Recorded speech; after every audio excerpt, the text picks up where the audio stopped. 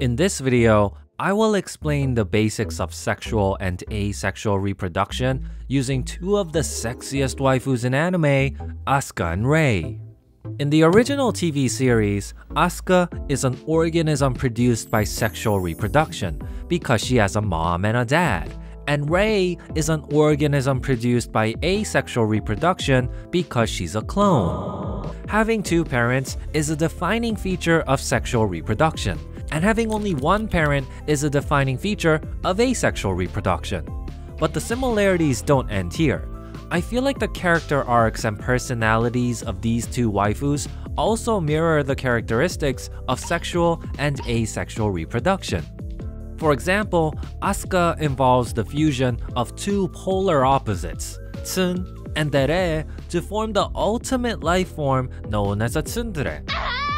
Sexual reproduction also involves the fusion of two polar opposites.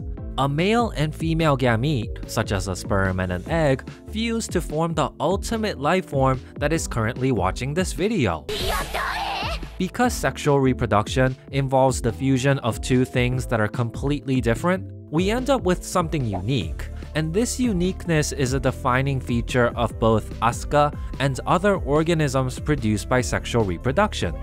Being unique, however, is not a defining feature of Rei or other organisms produced by asexual reproduction.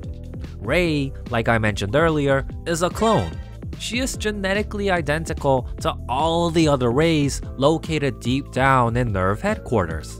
Likewise, organisms produced by asexual reproduction are genetically identical to their parent, genetically identical to their siblings, and genetically identical to their future offspring. This lack of genetic diversity may seem bleak and a little creepy too, but there is one major advantage to producing offspring through asexual reproduction.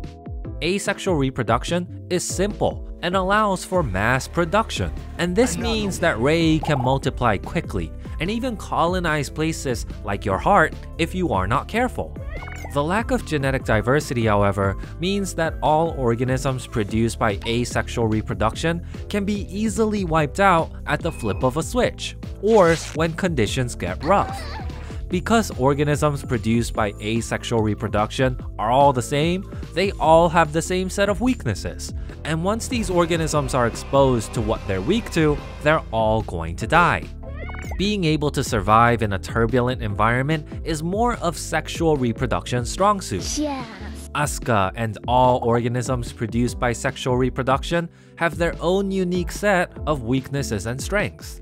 The characteristics that make my goddess strong: her grit, her willingness to throw hands, her determination to prove that she's the best. These features gave her a survival advantage in the harsh environment of Tokyo 3. However, the characteristics that make Asuka weak, her PTSD, her insecurities, her mommy issues, these features gave her a survival disadvantage in the final few episodes of the anime. Likewise, a population produced by sexual reproduction is always going to have some individuals with a survival advantage due to their unique strengths, and some individuals with a survival disadvantage due to their unique weaknesses. But no matter how much the environment changes, there are always going to be some members that survive. And this is the biggest advantage of sexual reproduction. The main disadvantage of sexual reproduction is that it, like Asuka, is super high maintenance. Just like how it takes a lot of time and effort to get cozy with a tsundere, it takes a lot of time and effort to raise a child, because there's no blueprint for raising someone who never existed before. On the flip side, however, it doesn't take any time or effort to keep Rei around, and that's another advantage of asexual reproduction. It's very low maintenance. But is low maintenance really what you're looking for in a waifu? What do you really want in life? Would you like sexual reproduction with Asuka?